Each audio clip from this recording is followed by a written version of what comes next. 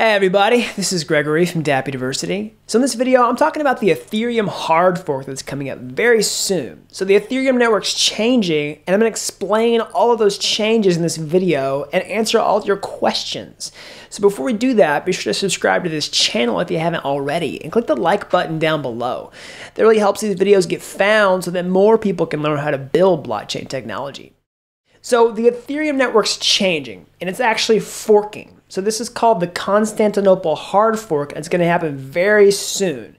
So I'm going to answer a lot of questions about this in this video. So the first question is, what is a hard fork? What does that even mean if you don't know? When is it going to happen?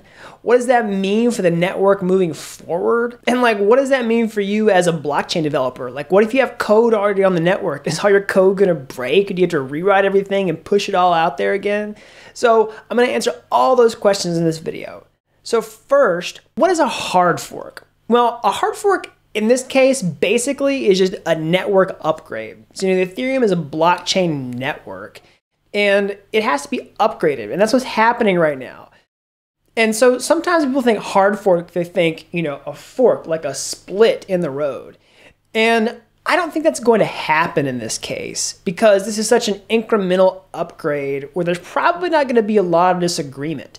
So sometimes people think that, they think, oh, the blockchain's forking. Ethereum's going to split into two cryptocurrencies. Like you've seen Ethereum Classic, you've seen Ethereum, you've seen this happen with Bitcoin, Bitcoin Cash, etc., etc., etc., where people disagree on how the network should be run and it splits off into two different networks, two different blockchains that now have new cryptocurrencies associated with each of them.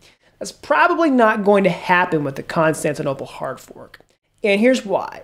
It's a pretty agreeable network upgrade, and I think that you're not going to see a lot of resistance in order for that to happen. So when is this hard fork going to happen? Well, we don't know the exact time, but we know the block number. That's how they decide these things. So the block number is, I'm going to get this right, 7,080,000. So what does that mean and how do we know that? So if you look on a website like Etherscan, we can see what that means. So you'll see this big number up here in the top corner. That's the block number, right? So the blockchain is made up of bundles of records called blocks, which are chained together to make it the blockchain. And each of these blocks has a number that they can be identified with. And that's how we actually talk about the history of the blockchain. You can look in the past to see all the blocks that have the transactions. And we also talk about the future in terms of the block number. That we know if the network keeps getting used, this particular block is we're going to reach it eventually, block 7,080,000.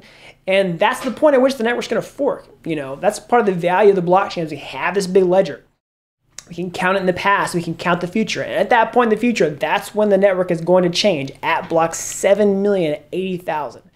So you can play around with Etherscan if you want to and watch the blocks change, but that's when it's going to happen. And judging by the current block time and how much the network's being used right now and things like that, we're kind of just forecasting a date of middle of January 2019 for this upgrade to happen. That's when we think that we'll actually reach block 7,080,000. So what does this mean for the network? What is actually going to change? Well, there's 5 big changes, and I'll kind of go over them. The ones that I think they're the most interesting, and we'll kind of just go from there. We'll see how far we get. So we can actually read through the changes on the Ethereum Improvement Proposals repository. So I'll just start with the one that seems the most interesting to me. This is EIP 1014. I'll actually pull this up on my screen here. So this solution is put forward by Vitalik himself. This is EIP 1014. So basically what this does is it makes it easier for you to do off-chain transactions. So what does that mean? What is off-chain? So I've got some other videos that explain this, but basically here's the gist. Ethereum is a blockchain we call a layer 1 solution, where it's a settlement layer where it's the final source of truth, where we know this data is unchanged and we trust this. So there's layer 2 on top of that, where there's lots of things we can put on layer 2, like side chains or state channels and things like that. So a state channel is basically a two-way channel that you can open up between people that allow for you to make trustless communication back and forth in a closed system. And the eventual result of those kinds of things gets settled in the blockchain.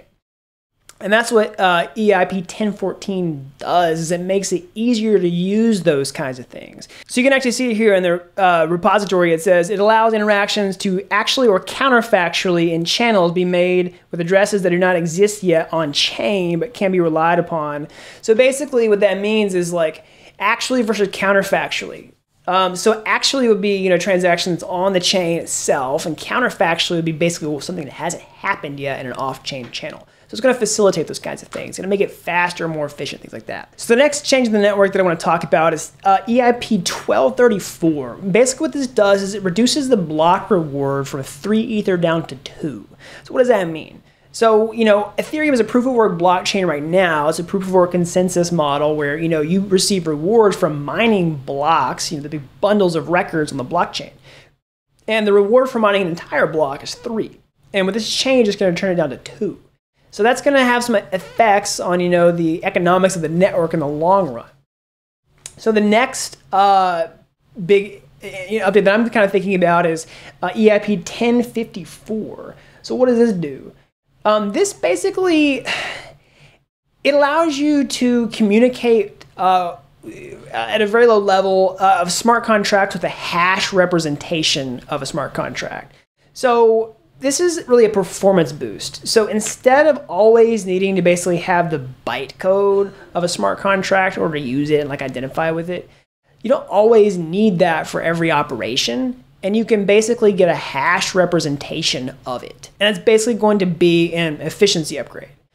So the next thing is EIP 145. And this is a pretty low level improvement. And so what does it do? So what it does is it implements bitwise shifting to the EVM, which is something the EVM didn't have yet. So what does that mean? So EVM is the Ethereum virtual machine. It's basically what allows you to run smart contracts on an Ethereum node. And bitwise shifting is something they didn't have yet. It's basically a feature of a lot of machines like this that most already have, and this didn't have it yet. And so now it's being implemented in this proposal. And what it does is this is basically going to be, it adds efficiency to the Ethereum virtual machine from a very low level.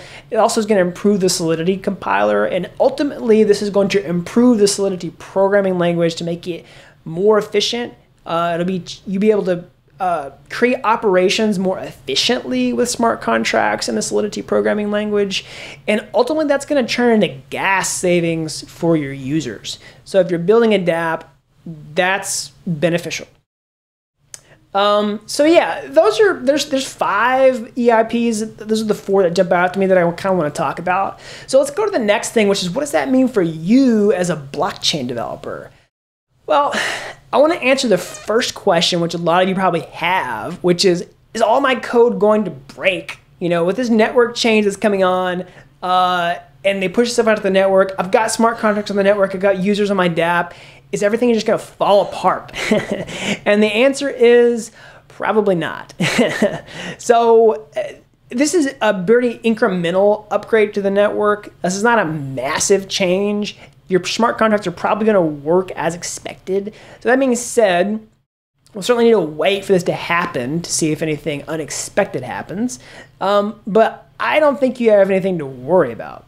So what else does this network upgrade mean for you as a blockchain developer? Well, it means a couple of things, and I think it's going to be a good thing. I mean, it's an improvement to the network. So one thing is, I just mentioned a minute ago, you'll save on gas. So whenever your users are, interacting with your smart contract, it'll be cheaper, and that'll be something that will incentivize them to, use the network and use your code. Or if you're paying for their gas fees, it's going to save you money in the long run because it's less overhead for you as a Dapp operator. And another big improvement to the network is going to be more efficient use of state channels in your Dapp. And that's something that I think is actually going to catch on a lot more. I think we're going to see more Dapps using state channels. We got some big Dapps in production right now using state channels that are making them much more user-friendly. They're making the blockchain applications, much more usable, ready for mass adoption and things like that. And it's a big bump in the network to make that more efficient so we can, have more real people using Dapps. So if y'all found that interesting, I also want to know what you think about the network upgrade. Be sure to leave a comment down in the comment section below if there's anything I missed or there's something that you want to share about the Constantinople hard fork that's coming up at block 7,080,000 in the middle of January in 2019. So again, I hope you all liked that video. Be sure to subscribe to the channel if you haven't already and click the like button down below. That really helps these videos get found so that more people can learn how to build blockchain technology. Until next time, thanks for watching Dapp University.